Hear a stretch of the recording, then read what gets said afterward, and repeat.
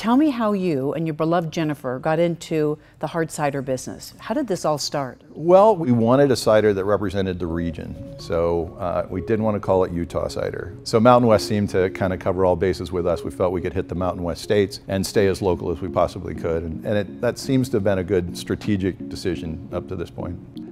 We incorporated in 2014, so I guess we're going on our second year, but we opened our doors for sale in November of last year. And then the state Department of Alcoholic Beverage Control approved our cider for sale in state stores in February of this year. You know, it's been 4 or 5 months since we've just been approved by the state. So tell me how this operation works. Well, first of all, we have our juice processed down at the Santaquin orchard facility. Right.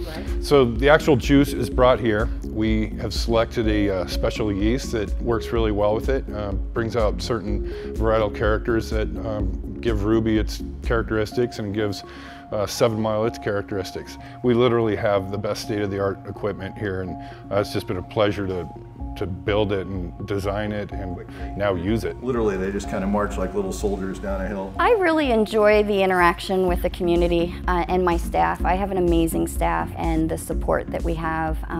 It is a challenge owning a business. There's a lot of decisions to be made, but at the same time, it's exciting to be part of it and to be able to witness this grow. What started as a small idea, come to life in 2 years. Utah's really gaining momentum with their attitudes toward supporting local businesses.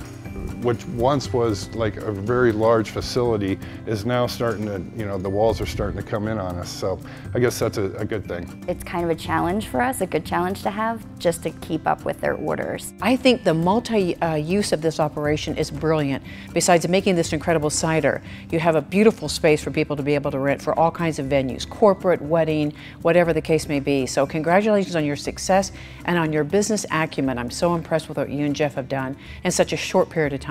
Congratulations. Thank you, appreciate that.